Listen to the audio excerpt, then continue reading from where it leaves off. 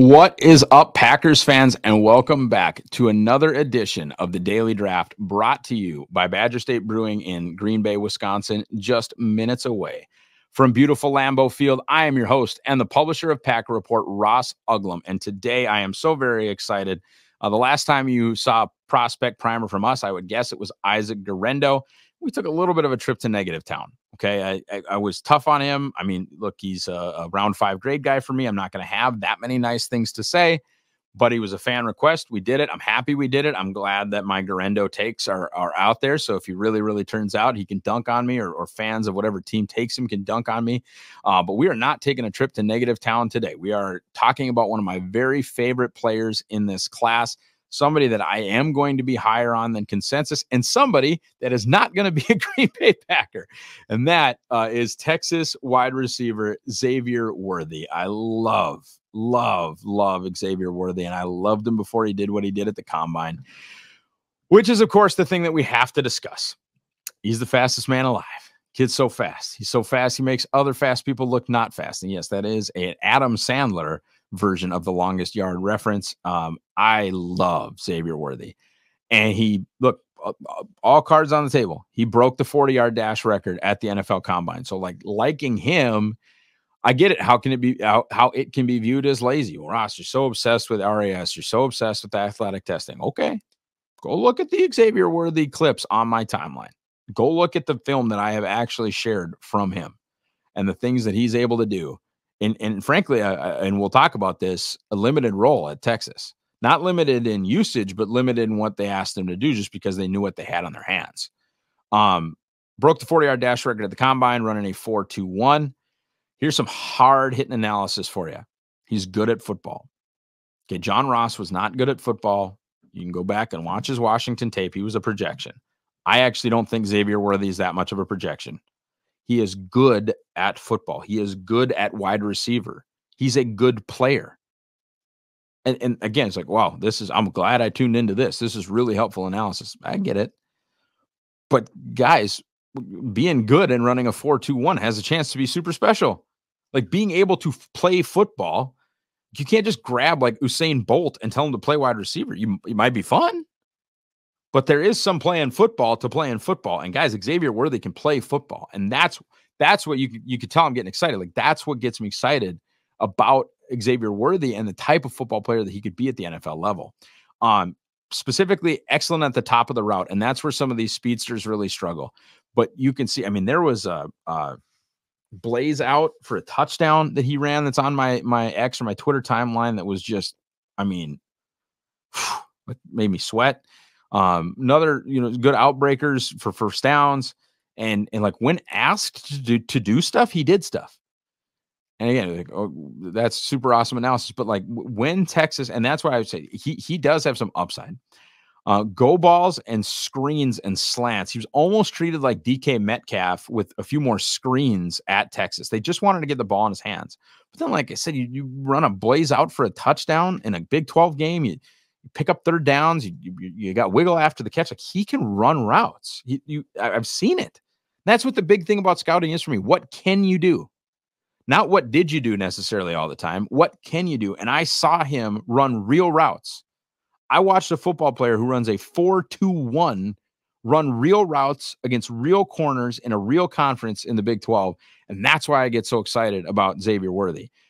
Tracks the ball really well and doesn't have to slow down. That's helpful when you have 4.21 speed. He does a good job tracking the football in the air. And again, I think he was a little bit misused by Texas. I think that Xavier Worthy could have done more things. And by more, I don't necessarily, again, I'm not necessarily talking about usage, but I am talking about like different ways they could, like, I think they could have, run dagger concepts with him. I think you could have actually had him run a route tree, run slot fades, run smash, run dragon, run all sorts of fun concepts with the 72, like run cool stuff. They didn't usually, usually it was slants, goes, screens, and that's fine. And they had good offense. And they had a lot of other mouths to feed, right? Jonathan Brooks, good player. You go back, Bijan Robinson, good player. Rashawn Johnson, good player. Jatavion Sanders in this class, good player. A.D. Mitchell, good player. A lot of mouths to feed on that Texas offense. A lot of mouths. So a little bit understanding that he was not, a 1,400-yard guy, a 70 reception guy. I mean, they had a lot of mouths to feed at Texas. And I will say, again, as I mentioned here, this is in my notes, can actually work in the intermediate level of the field. I've seen enough from Xavier Worthy's route running that you don't have to run the 3 true outcome plays of screen, slant, go. You don't have to do that. He can be a part of a real NFL offense, in my opinion. I think he's a faster Tank Dell, which is kind of high praise. But that's what I see, and that's what. As we move to the cons side and certainly move to why he probably won't be a Green Bay Packer, outside, of course, of the fact that they have 4 guys that I think they like that are young. But I think the league is protecting these lighter players. Like Tutu Atwell can survive. Tank Dell can survive. Some of these lighter receivers can survive. But boy, I thought in that tight compression stuff, that they had them wearing the No Bowl stuff, like I thought he looked like a stick figure. I mean, he looked like a guy that I would say, well, that's a track athlete. That's not a football. And he doesn't play football like a track athlete, but just looking at the human being, he looked like a track athlete. And that's probably right. He ran a 4.21, but he looked like a track athlete at the combine. He's not particularly long, and guys, 165 pounds is crazy. If he was 5'8" at 165, that would be a conversation. But he's average size dude. He's 5'11" and something. I think he hits Green Bay's like preferred height profile. I think he's like a fine height Packer. 165 is crazy. 5'9", 165, that's a little bit small. 5'11", 165, again, it's a stick figure. He has 4th percentile weight. Height adjusted, that would be even lower. I think you have to acknowledge the injury risk at that density. You have to acknowledge, even with the player protection rules that exist, in breakers, he might die. Not actually die, but like, are you going to run? Are you going to run, as I said, are you going to run dagger? If you're the Green Bay Packers, are you going to line Christian Watson up in the slot, have him run a vertical, and then feed Xavier Worthy into a strong safety on an 18-yard in running dagger? No, he's probably not going to ever be on the Green Bay Packers, but at the NFL level, that's a concern. You're going to run him on a drag route? You're going to let Quay Walker hit him? You're going to let TJ Edwards hit him? I don't know, man. There are some numbers that you just can't yada, yada away, and 165 pounds is one of those numbers. As far as on the football field, the actual football field drops. I think to me, their concentration drops and not hand-eye coordination drops, but they exist. And, I talked about it with fumbles and on a plus side for Garendo. Drops for me at the wide receiver position are primarily a tiebreaker. They're not a round setter. They're not a grade getter. If you have drop issues, it's more used for me to break ties and move you up and down within kind of my round grade than it is because you see guys like Christian Watson, way better drop rate in year 2. Jordan Nelson got rid of the drops. Devontae Adams got rid of the drops. James Jones got rid of the drops. Like, to me, A, they're more random than people normally would admit, and B, they seem to go away as guys get confidence, work, with the jugs machine, whatever. But like a lot of really, really good players and a lot of really good Green Bay Packers got rid of the drops. So that's not going to affect me much, but we're on the negative side of a player that I have a really good grade on. So we got to talk about something.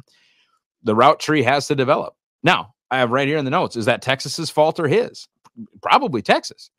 But that doesn't mean that this expansive route tree and this understanding of leverage and zone coverage and how to beat man and how to beat zone and where to stop and like that, it's just not there. It's not on his tape. I mean, it is in some instances, but not with the frequency that you'll see it with other wide receivers that you would want to take this high.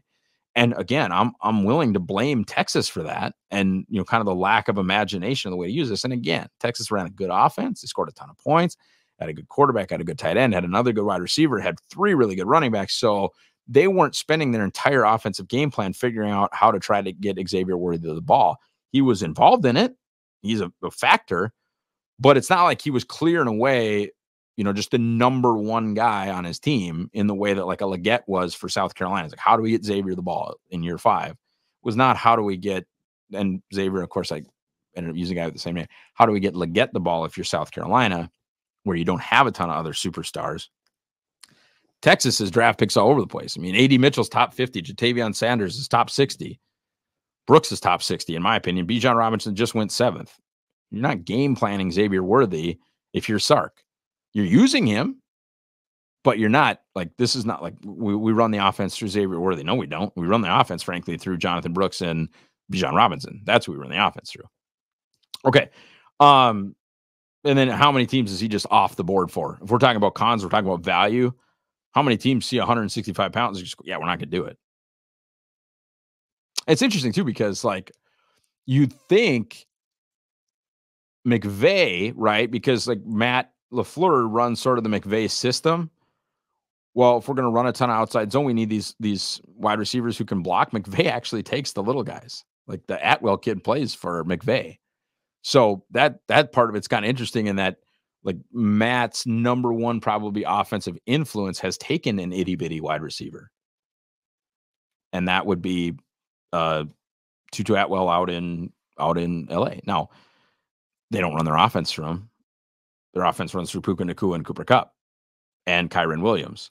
But as far as like, will you take this guy? Will you agree to do this? Well, his number one offensive influence did in Sean McVay. So that's sort of interesting. Let's just dive into the Packers fit. In theory, it'd be awesome. Christian Watson struggles to stay healthy. I don't know how much stock you want to put in Bo Melton. So, like, as far as a guy that stretches the field, he'd be great. Him and Christian together would be insane. Him and Christian rotating in, running goes, whatever. Musgrave threatening the seam. Like, there would just be oceans. If you had Xavier Worthy, Christian Watson, and Luke Musgrave on the same team, the amount of space that Tucker Kraft, Romeo Doubs, and Dontavion Wicks and Jaden Reed, frankly, would have to operate in would be bananas, because you just would have so much stress on these defenses, especially if anybody was trying to play single high. I mean, it would just be so stressful with Watson, Worthy, and Musgrave all on the same team. In reality, he might not even be on their board. In reality, they might not be willing to take him until like round 5. And buddy, he ain't going to be there. He might just be like, what would we do with this kid? He can't run block. And that's my next point. How is he going to run block at 165 pounds? He's not. So how does he fit in Matt's system? He might not, especially if you're going to do reduced formations. The hell are you going to do with this kid in bunch? Spread, fine, cool, whatever. Yeah, but how many times did the Jordan Love Packers offense succeed out of a bunch, reduced formation and then use their speed to utilize the expanded field? Well, that's fine. And Worthy coming out of a bunch to open space is very exciting idea, but is a dead giveaway because he can't dig anybody out in the run game at 165 pounds. He's just not going to do it. So it's kind of like I said, it's a dead giveaway that you're throwing the ball or you're running at least away from that side. That's tough. And then my last note, would Brian Gutekunst actually jump into the Green Bay before drafting a 165-pound wide receiver? Maybe. I don't. I'd be happy to be wrong.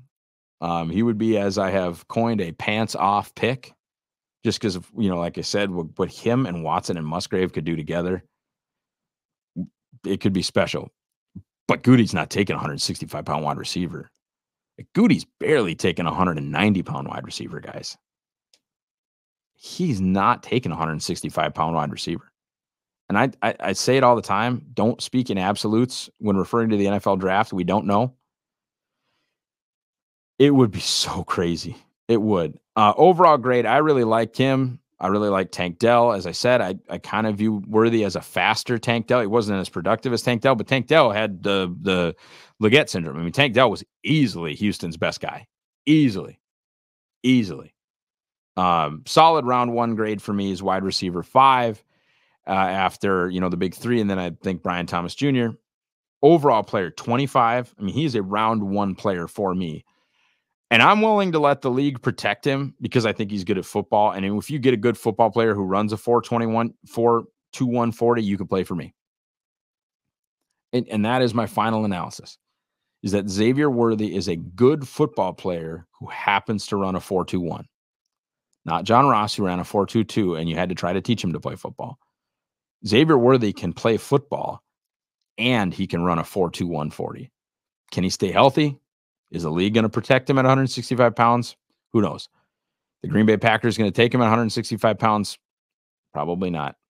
All right, guys, thanks so much for watching or listening. If you are on the podcast side, we appreciate it so much. How can you help us out? Buy the Green Bay Draft Guide, powered by Packer Report. Use promo code DAILY, that is DAILY, for 10% off of that bad boy. And you can enjoy so much of what I've put into it, what the team has put into it, what Jacob Morley has put into it, what Jacob Westendorf has put into it. It's just such an awesome thing.